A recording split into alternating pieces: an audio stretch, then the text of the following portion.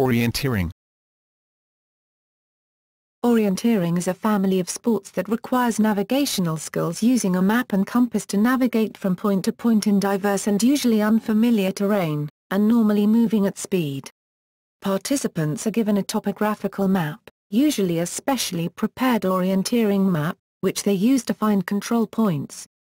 Originally a training exercise in land navigation for military officers, orienteering has developed many variations.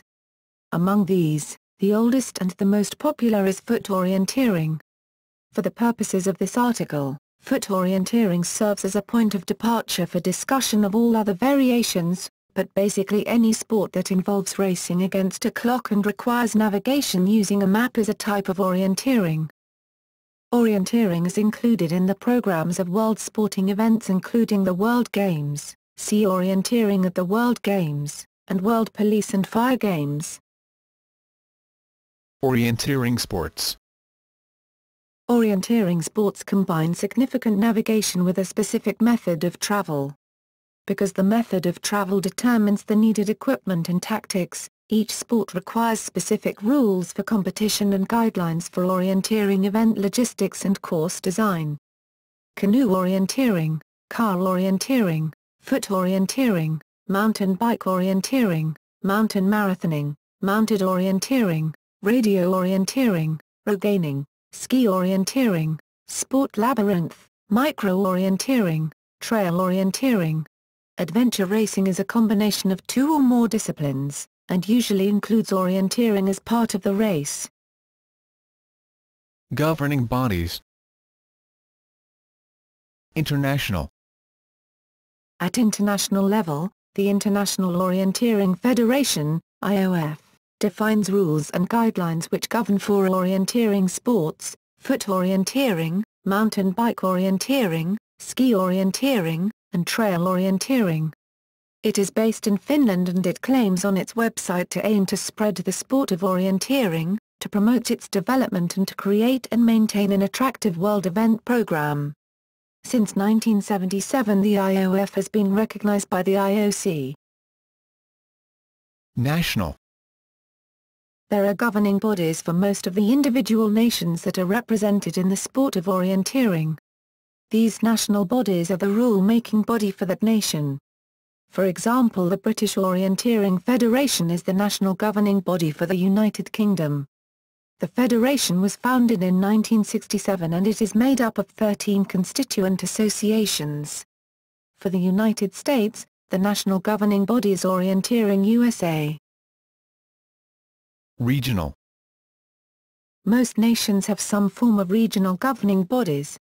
These are not rule-making bodies but are there to assist in coordinating clubs within that region. For example, they may allocate dates so that clubs do not clash with their events. Local. Clubs are usually formed at a local level and affiliated to their national governing body.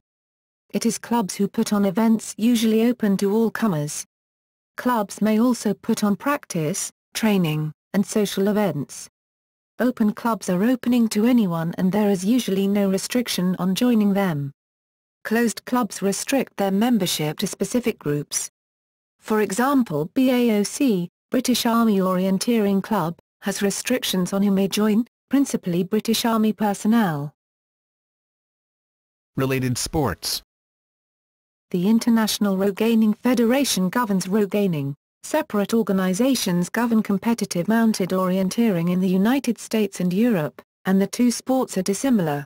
The International Amateur Radio Union governs amateur radio direction finding. Terminology variants.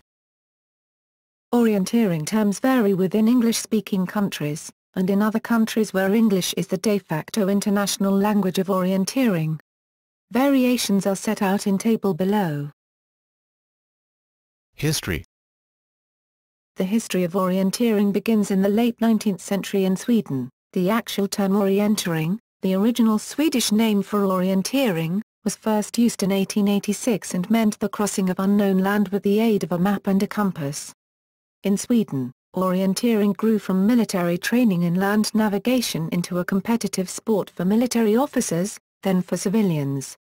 The name is derived from a word route meaning to find the direction or location. The first orienteering competition open to the public was held in Norway in 1897. From the beginning, locations selected for orienteering have been chosen in part for their beauty, natural or man-made. For the first public orienteering competition in Sweden, in 1901, control points included two historic churches, Spangakyrka and Brommekyrka, a round church. With the invention of inexpensive yet reliable compasses, the sport gained popularity during the 1930s. By 1934, over 250,000 Swedes were participants, and orienteering had spread to Finland, Switzerland, the Soviet Union, and Hungary. Following World War II, orienteering spread throughout Europe and to Asia, North America and Oceania. In Sweden in 1959, an international orienteering conference was held. Representatives from 12 countries, Austria, Bulgaria, Czechoslovakia, Denmark, Finland, East and West Germany, Hungary, Norway, Sweden, Switzerland, Yugoslavia, participated. In 1961, orienteering organizations representing 10 European nations founded the International Orienteering Federation, IOF. Since then, IOF has supported the founding of many national orienteering federations. By 2010, 71 national orienteering federations were member societies of the International Orienteering Federation. These federations enabled the development of national and world championships. World Championships were held every 2 years until 2003, then every year. Throughout this time, orienteering has remained most popular in Scandinavia. There, the two oldest recurring orienteering meets have been held since the 1940s, Jukola Relay and Tiomala, and the single largest orienteering meet has been held every year since 1965 and attracts around 15,000 competitors, Orienteering. Typically, orienteering is run in wild terrain. In its Scandinavian origins, this typically meant in the forest, but orienteering in open fell, heathland, moorland and other mixed terrain is also common. Orienteering in towns has been common for many years. Street-o has typically been a low-key affair. Score events, often at night, normally as informal training events. The Venice Street-o is notable for attracting a large international participation. With Park World Tour races and other, for example World Championships, elite sprint races often being held in urban areas, and the development of a map specification for urban areas, ISSOM, from the mid-2000s, Street-o has been rebranded as Urban Orienteering, and has taken itself rather more seriously, with full-color maps and electronic punching, and may now be regarded as a serious competition with inclusion in national ranking lists. Such urban races are often much longer than the sprint distance. Competition and results. Basics. The competition, or race, is intended to test the navigational skill, concentration, and running ability of the competitors. High levels of fitness and running speed are required to compete successfully at an international or elite level. To ensure fairness between competitors, the map is not usually provided until the start, and starts are normally staggered with competitors starting at not less than 1-minute intervals. The objective on each leg is to follow the fastest route between controls. The fastest is not always the shortest route, and can depend heavily on route choice. Map. Orienteering competitions use specially prepared orienteering maps. They are topographic maps, although much more detailed than general-purpose maps. The ISOM map scales are 1/15,000 or 1/10,000, with grids aligned to magnetic north. Map symbols are standardized by the IOF, and designed to be readable by any competitor no matter his background or native tongue. Courses. Orienteering events offer a range of courses, of varying physical and technical difficulty, to meet the needs of competitors. The orienteering course is marked in purple or red on a map. A triangle is used to indicate the start and a double circle indicates the finish. Circles are used to show the control points. Age-related classes. At international, national, and the larger events, courses are classified by age, for example, M35 for men 35 years of age and older. Classes requiring similar distances are usually combined into a smaller number of courses, for example, M60 will normally share a course with W50, and often with M65 and W55. The results are normally arranged by class. Ability-based courses. In the smaller events, courses are provided by ability. The United States and the United Kingdom use color-coded courses to define the difficulty of the courses. Short, easy courses are provided for beginners and the younger competitors, with technically and physically demanding courses being provided for the experienced orienteers. Permanent courses and other events. Some orienteering clubs have set up permanent courses, which can be used for personal, or club, training. Non-standard permanent markers are used as control kites, and maps of the courses are usually available publicly for a fee. The courses are usually set up in public areas and there may be some restrictions on access, for example, daylight hours only. Clubs also organize informal events for practice and training. Controls and control description sheet. Control points are placed on features on the map that can be clearly identified on the ground. Control points are marked in the terrain by white and orange flags. Competitors receive a control description sheet, or clue sheet, which gives a precise description of the feature and the location of the kite, for example, boulder, 5m, north side. For experienced orienteers, the descriptions use symbols, pictorial, in accordance with the IOF control descriptions. Control card and punching. Each competitor is required to carry an electronic or paper control card, and to present it at the start and hand it in at the finish. The control card is marked by some means at each control point to show that the competitor has completed the course correctly. Most events now use electronic punching, although cards and needle punches are still widely used. Results. The winner is normally the competitor with the fastest time, but other scoring systems can be used, for example, score events and Trello. Most events produce provisional results on the day, with draft results on the internet that night. The final results being confirmed a few days later. With electronic punching, the results can include split times for competitors. These show the times between controls and aggregate times to each control. With suitable computer software, these times can be displayed in a graphical form, progressograph. Safety. Each competitor is responsible for their own safety.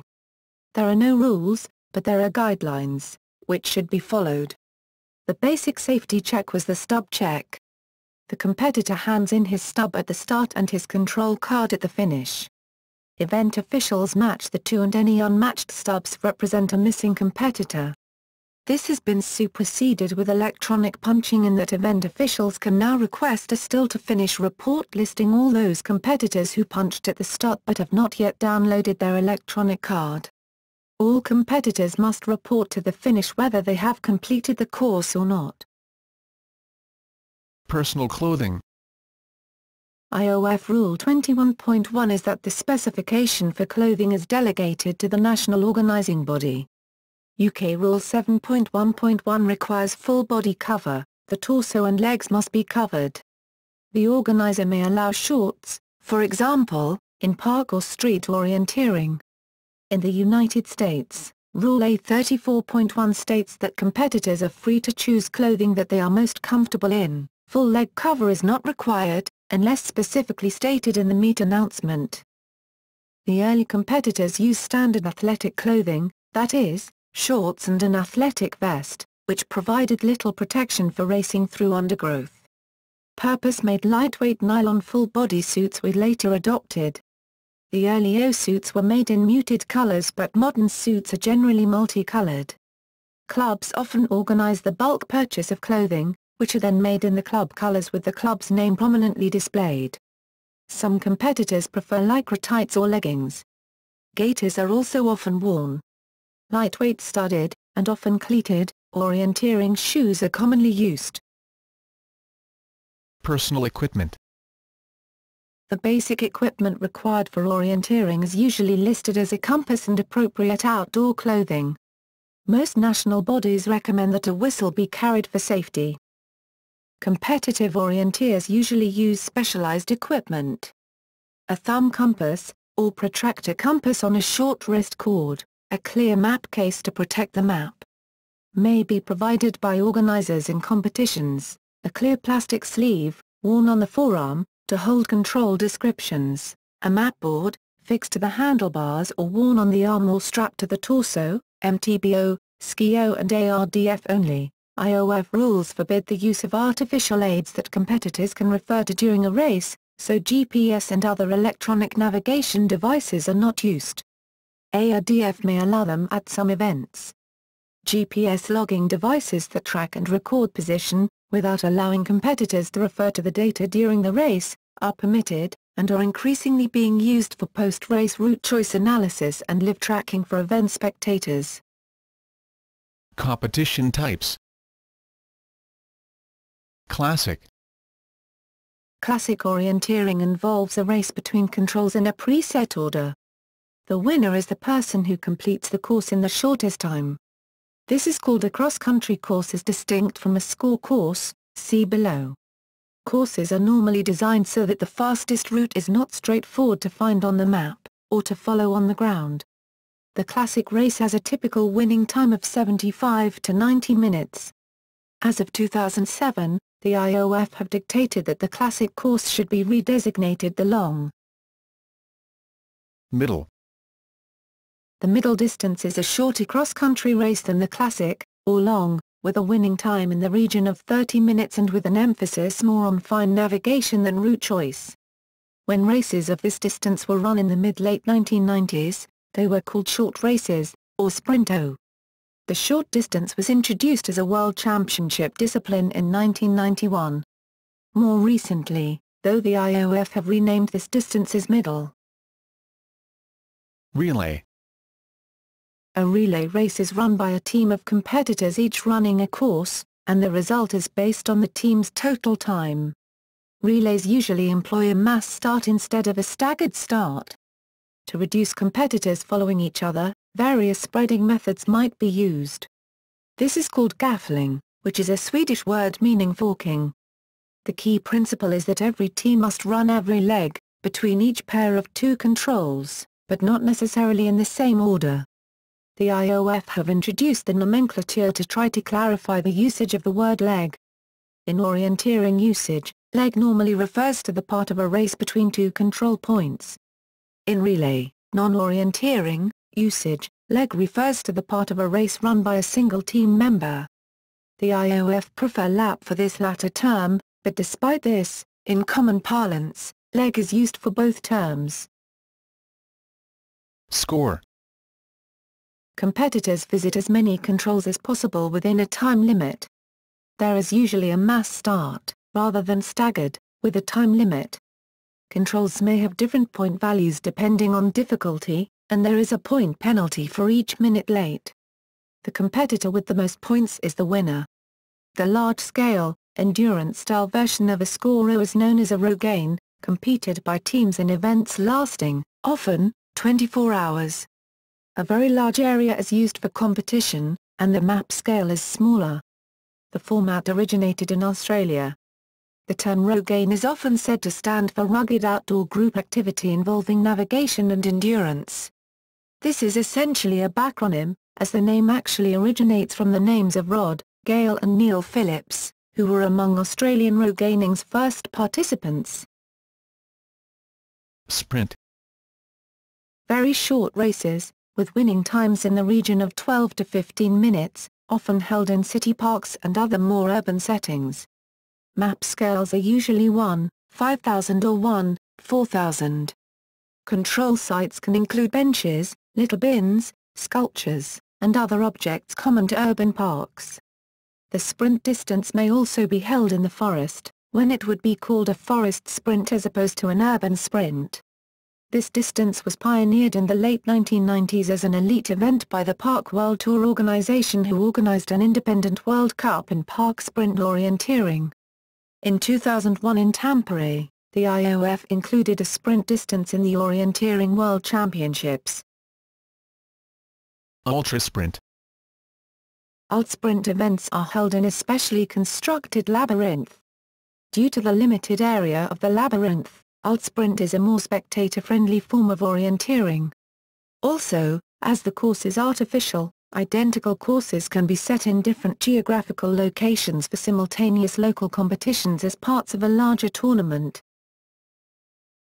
Night. Competitors use a headlamp to navigate in the dark.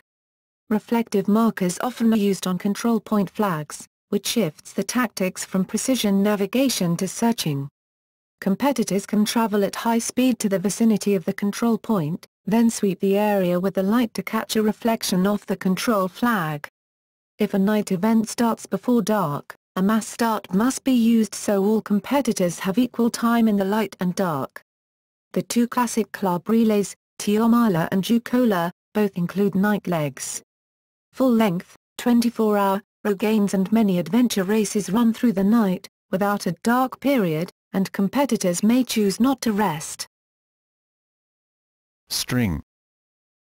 Competitors follow a string around a short course, noting down things that they find on the way.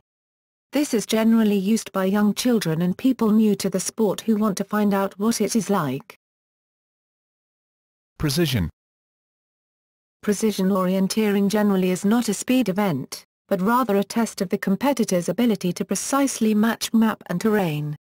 Examples include Trello, untimed, TREC-style mounted orienteering, and radio orienteering in a compact area, ROCA.